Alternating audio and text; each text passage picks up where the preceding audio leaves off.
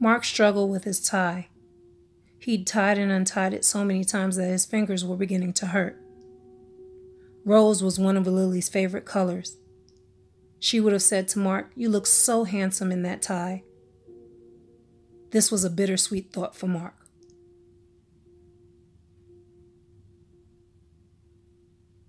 Mark finally got the tie the way he thought it should be.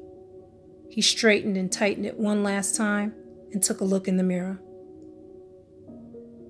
This would be one of the hardest days of Mark's life, but Mark knew he had to get through it. He had to get through it for Lily.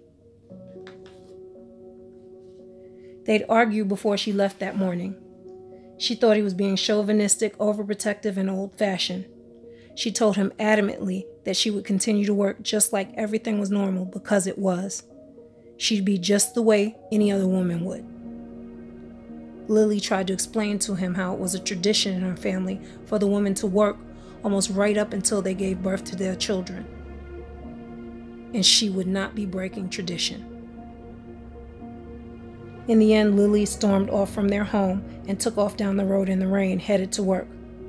She'd text Mark when she arrived with a simple, "I'm here," and didn't speak to him for the rest of the day.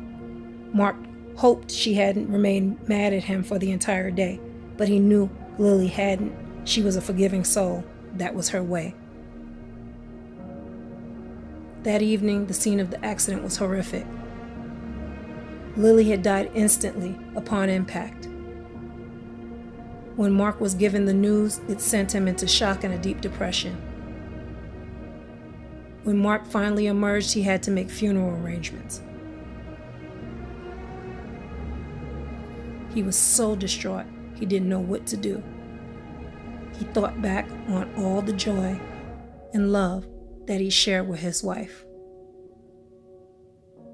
He thought of how they loved spending time together, how they had almost the same taste in music, books, and movies. He thought how they loved to laugh with each other, how they had almost the same sense of humor, how everything was great with them, how he loved to come home to work to her in the evening, how they sat and ate dinner together, how they looked into each other's eyes, everything they felt for each other. He thought about it all. Mark thought about how their family and friends couldn't wait for them to become parents. How they talked about how they would move out of the city and into the country to raise their child. Mark also thought on how much joy they felt when that pregnancy test came back positive, and how they just thought the world was going to change and everything was going to be wonderful. He thought of that last toast that they shared together, because they were going to be parents and they couldn't be drinking for a long 9 months. He also thought about how he would never know what their child would look like. This saddened him more. When Mark got home from the funeral, it seemed like the tie was easier to take off than it was to put on. He untied the tie, tossed it to the side, and took off the rest of his suit. Mark put on some sweats and decided to go outside for a walk.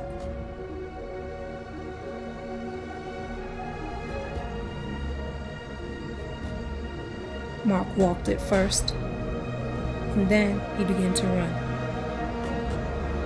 And then he ran even faster. Mark didn't even know if he could stop running. All he knew is that he missed his wife.